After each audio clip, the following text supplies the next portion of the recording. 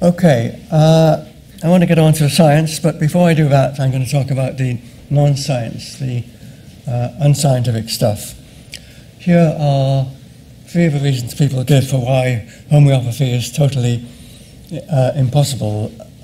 I don't know whether I should embarrass the person who said that no molecules, no effect. If you look it up, you'll see a well-known critic who says that.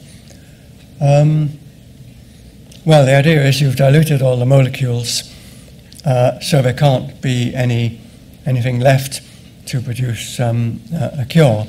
Of course, that neglects the fact that you might be doing something to water, and that what it might be doing to water is what I'll be talking about later on.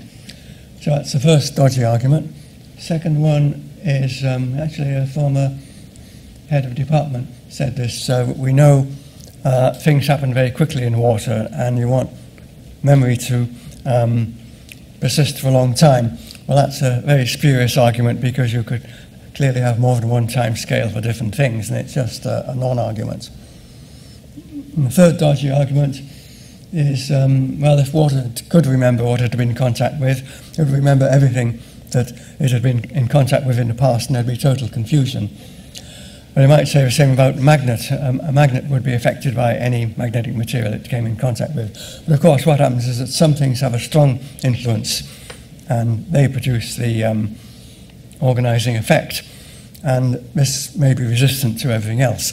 So that's what would happen with homeopathy. Your preparation process would have some effect organizing the water, and this might be persistent and not be affected by what other things the water came into contact with.